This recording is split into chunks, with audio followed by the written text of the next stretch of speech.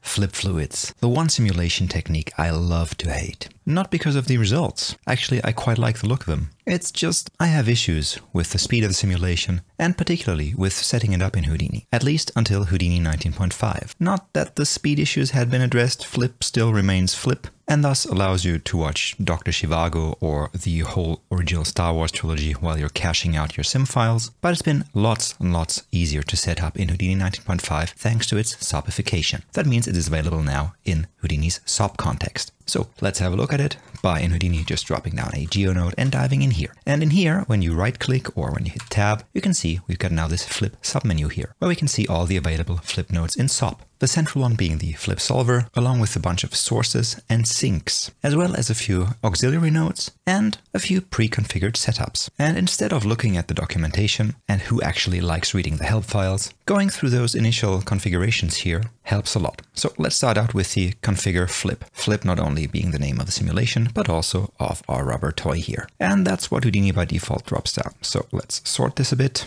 And what we can see here, we've got our rubber toy, the test geo, that's been subdivided once. And then we're going to set the point color to the same color as the texture here that's been mapped on it, just by linking it to this rubber toy's texture here in the attribute from map node, like this. Then we just set a viscosity, depending on the Y position of each of those points, with the upper portion of the points being much more viscous than the lower portion of the points. And that's our source. And this source goes into this flip boundary here. Flip boundary is the same node that is used to set up all these sinks and sources here. It's just this flip boundary with different presets. So the flip boundary node can be configured both as for sourcing and for syncing fluid into our simulation. However, to simulate, what we need is a flip container. So the very first thing we're always dropping down is this flip container here, and in here we can configure the particle separation that also dictates the particle size and the resolution of our simulation, as well as the grid scale. Typically our grid is twice as big as our particle separation. Then we can set our implicit bounds for our domain. We can either wire in a geometry here to set these bounds, or we can just enter a maximum allowable size for our simulation domain. That means the maximum dimensions that our simulation can have, and its center. And I'll increase those to 20 by 20 by 20 in this case. Also, you've got settings for gravity here, and then down here, a few drop downs for density, surface tension, and viscosity. In the density, we can see that varying density currently is unchecked, and we're later gonna enable that. However, for now, to allow for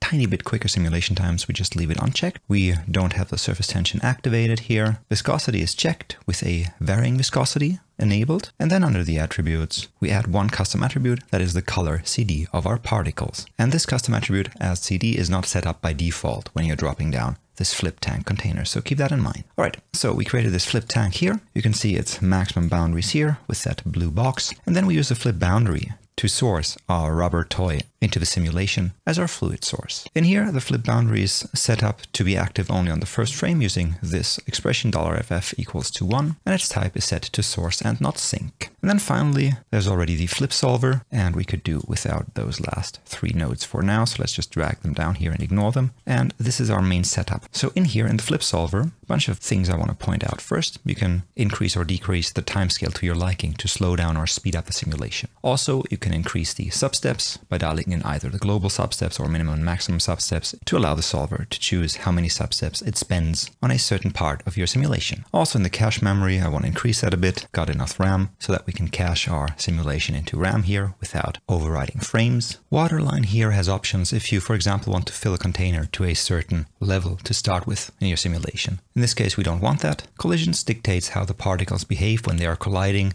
with any colliders, of which we will create one in a second. And also down here you see that there's a ground plane enabled, so that when I hit play, my rubber toy here collides with the ground plane, and you can see, due to the varying viscosity, that only the bottom part of the rubber toy actually becomes liquid, with the head staying solid. Under the fluid behavior, you can dial in which velocity transfer kernel you want, so there's a swirly and a splashy option in here, and you can dial in your standard default flip settings, for example receding if you want to have your fluid not exhibit kind of those air pockets. That means areas in which a simulation voxel suddenly has very few or none particles. Also with air incompressibility, you can model such things as air bubbles rising up for example from a water cooler or some chemical equipment. The enforced particle separation is there to help with maintaining your fluid's volume, so sometimes due to simulation inaccuracies, your particles can become moved very closely together and the particle separation tries to enforce a certain particle distance outside of your standard simulation loops. As for visualization, you can visualize the particles here and the colliders, and if you wouldn't be using any point color as we do, you could colorize them, for example, by their particle speed, using this typical water ramp. Finally, under advanced, for the solvers there are a few options. For example, a narrow band simulation for when you want to simulate water surfaces, so you're only caring about the upper surface of the water and not the body of water that's below it. For example, to solve the pressure with adaptive time stepping, that means letting Houdini allow how many time steps it wants to choose to solve the pressure equations, and the same thing for the viscosity. Be aware that solving the pressure with adaptivity cannot be used with the air incompressibility, so if you want to simulate those rising bubbles, turn that off. And we will run into a situation where we have to turn that off in a moment. But so far, let's leave this at default. And instead of relying on this ground plane here, let's go into the collision tabs here and disable the ground plane by setting it to none, and then resetting our simulation to frame 0, or to frame 1 actually. Let's create a collider that we use as kind of a container for the simulation. So let's zoom out and grab anything up to the flip solver and pull that down like this. And in here, I'm going to drop down a flip collide node, which I'll wire in like this. So you can see the first 3 inputs will automatically attach to the flip boundary node and the 3 outputs to the flip solver. And in here on the 4th input, I can input a new collision geometry that will be added to the simulation for the particles to collide with. In our case, I will just build a box. So let's start out using a box like this. Let's just ghost it using the template flag. And then let's increase its size to uniform scale of 10. And let's scale down its X and Z size, maybe to something like this. Let's just set the view flag on this. And then I just want to grab the top surface here and just delete it by hitting delete. And that'll attach a blast that deletes this face here. Now I'll use a poly extrude to give this some thickness, which is kind of important for colliders as they will be turned into volumes by default. So in here in the poly extrude, I will just extrude this a tiny bit, and then down here make sure I check output back like this, so I have this container here. Also, let's move this box up a bit, maybe 2.5 units, and then wire this into the flip collider like this. So now if I highlight the flip solver here, I can see that by default the collider visualization is turned on, and I can see my box has been turned into this voxelized box here. However, that visualization currently disturbs me, so on my flip solver I'll go to visualization and uncheck the show collision option here. So now I'm left with that, and again I'll save this and then hit play to simulate this.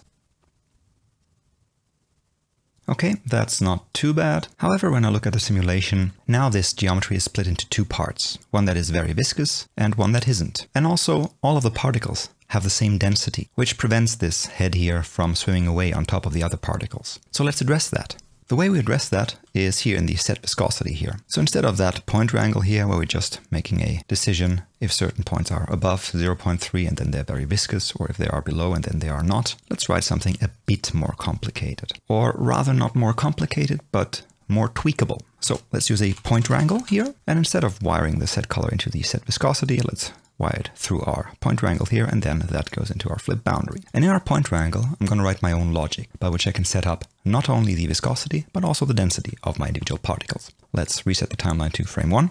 And in here, the first thing I want to do is look up the relative position of my point positions in respect to the bounding box of the whole object. That means, for example, when we look at the y position, that a point being at the bottom of this object has a relative y position of 0, and a point at the top of the object has a relative y position of 1. So I'm making sure the point positions along each axis only vary between 0 and 1. And I can get that. It's a vector storing the relative point positions for x, y, and z. Let's call it rel_pos. I can get that using 1 or 2 functions, namely the rel_b_box, the relative bounding box, or the relative point bounding box. In this case, it doesn't matter. I'm going to go with the point bounding box and want to look up my bounding box for my incoming geometry. That is the geometry coming through the first slot with the ID 0. And then I want to get the relative position of my currently active point that's being processed and its position that I need to feed in here, so v at p. Now I'm going to extract just the y component because I want to remap the y position to a viscosity. So that should be a float between 0 and 1. Let's call it y_pos, and it should be equal to our relative positions y component, so rel_pos.y. And now finally I can take that and remap it into the viscosity by creating my viscosity attribute and then using the channel ramp, chramp, to create an interface element, which we're going to call viscosity. And this as an input takes the Y position. And if we click this button here, we can create this interface element, which is this single float ramp. And let's also multiply this using another interface element, maybe a float slider, which we're going to call overall amp for overall amplitude. And then just to make sure the viscosity isn't 0 anywhere, let's just add some small value to it, 0.1. All right, let's create that other slider as well. Here, the overall amp. And let's set the maximum viscosity to 5 million. That was a good value. You could also set it maybe to 10 million. Again, values I tested out when preparing the setup here. Now, as for this curve here, again, we are taking the positions from the bottom of this object to the top of this object here and remapping those positions into a viscosity value. And I want to tweak those a bit by setting those individual control points here to a B-spline and not linear, which allows me to dial in this curve a bit more organically. So I'm going to set one here to 0.45 of a value of 0, and then going to 0.7 again with a value of 0. And then let's move this up at 0.75 to a value of 1, and then maybe add another one at 0.85 again with a value of 1. So now we're telling the simulation to regard most of the lower body of FLIP here, of the rubber toy, as being not very viscous, that means very fluid, and the top part here being increasingly viscous, that means increasingly stiff. Let's see if that worked by, again, setting the view flag on our FLIP solver here, maybe saving this and then simulating.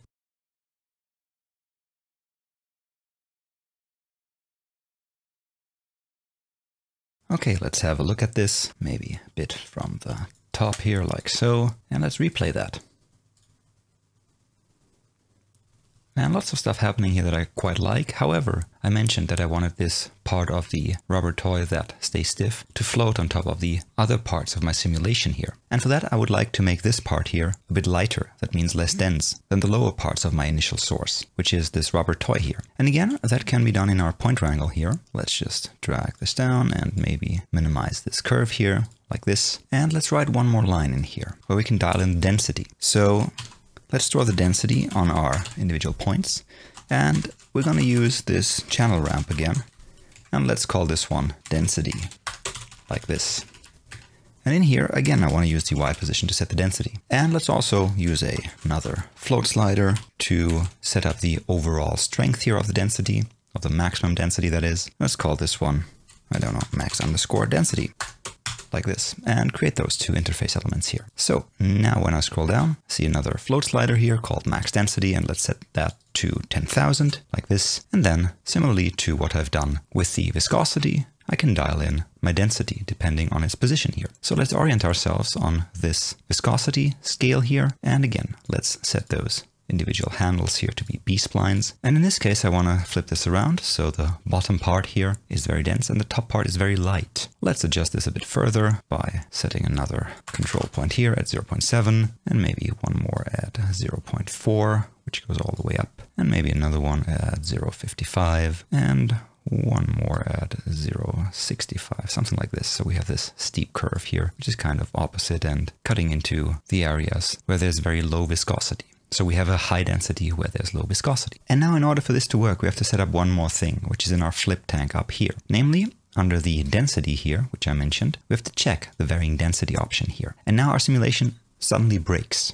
So let's observe which warning comes up here by just clicking on this warning icon here, and we can see an error. The adaptive pressure and variable density is not supported together. Also what I mentioned when talking through those settings here in the FLIP solver under the advanced tab, let's disable the solve pressure with adaptivity. And now my simulation is back, and it should be set up in a way that it now regards the different densities on our points. Okay, so fingers crossed again, let's save this and hit play.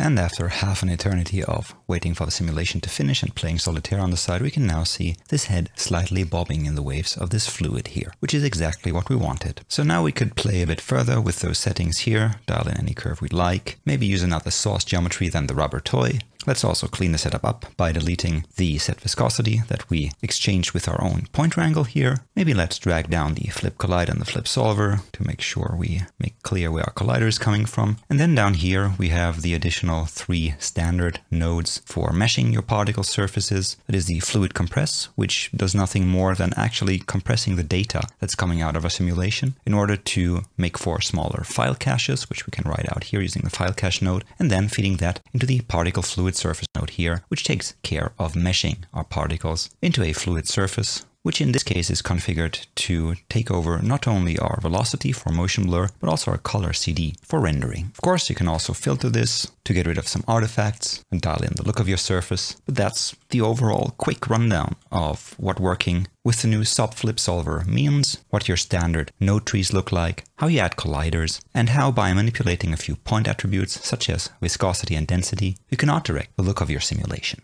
And as always, we are very intrigued to see what you create using this technique. And if you want to learn more about Houdini, Unreal and a bit of Blender, or maybe just plainly want to support us, consider becoming a patron of ours, as it is through the help of our patrons that we can run and tagmine as we do. With a very special thank you going out to Important Looking Pirates, Jellyfish Pictures, The Mill, Method Studios, Electric Theater, Pixonic, Random 42, Rodeo Effects, Side Effects, Illusion, Style Frame, and Riffic Anadol Studio. Thanks so much for supporting us. And finally, as always, see you next time, and until then, it is cheers and goodbye.